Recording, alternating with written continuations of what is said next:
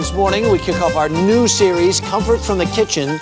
Today, we're making an old favorite, spaghetti and meatballs. And joining us is Lydia Bastianich, author of Lydia's Italy and host of the companion PBS series. Okay. Yeah, look at that. That's a nice picture, right? Look at that. That's nice. That's in Italy. That's in Friuli. Oh, where Friuli, where the comes great wine comes You've from. got the that great right. white wine from Friuli. You've got that right. Yeah. All right. So these were some of the meatballs you Go were ahead. making before. Roll them. Roll them in the flour. I'll roll them bit. because it takes, Yeah. put them right in here. Okay. The ones that I've fried, I'm going to put them right in the sauce. And they're just about, halfway cooked, even more. So therefore, in the sauce, by the time the pasta is done, we'll sauce it in, and we'll get back because I know they're getting anxious. What is she doing there? I know. But I want to get them fried. We're out of order, right? We're out of order. Somewhat out of order, but that's not unusual for you, Harry, is Well, it? that's we tend to go our own direction, don't we, Lydia? Right? Absolutely. How am I doing? Look at this. You're doing pretty fine, good, but you're making it a little bigger than I am. It's good if you make them uniform so everything cooks at the same time. So sorry. No, it's okay. It's okay. Yeah. You're learning. You're learning. Yeah, I am. That's why you're here. You're the big teacher.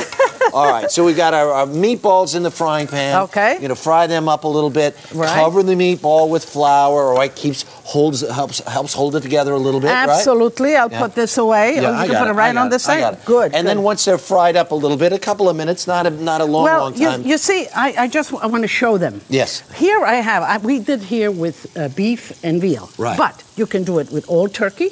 Old turkey. And a quick way out is the sausage. You just take them out of the casing and they're flavored. And all you need is an egg and some breadcrumbs to tie that. Right. Otherwise, this all goes, whether you choose turkey, whether you choose fish. Did you ever do a fish meatball? No. Sicilians do it all the time. Yeah? Yes. Yeah, it's delicious. Good? Yeah. Delicious. They put a little raisins in there. Raisins? Yeah, because, today people are conscious. They're conscious about the meats and how much and whatever. Oh, what a great idea. Yeah. But the same principle, if I took this fish, you just mash up, what is this? You chop it. That's monkfish. Little monkfish? The one thing that you do is you get a fish that's nice and firm. Mild. Yeah, okay. Firm. So you mash it up a little bit. No, same principle. You chop it up like Chop meat. it. Oh, like that? Yeah, like Okay, meat. so then same principles apply? Absolutely. Little breadcrumbs, little garlic, little egg, little salt and pepper.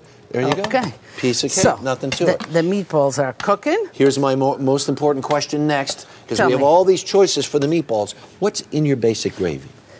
I showed them before. I put onions. You can put a little bit of garlic. Yeah. Pureed tomatoes. Yeah. Plum tomatoes. Sure. I pass them through the food processor. Okay. Just a whirl in the food processor. Zzz. Because otherwise it gets too airy. All right, this is how long it goes. Zzz. Okay. But the vegetable, the vegetable milk, that's the best. That's the best way. Pepperoncino and bay leaves. And we're all set.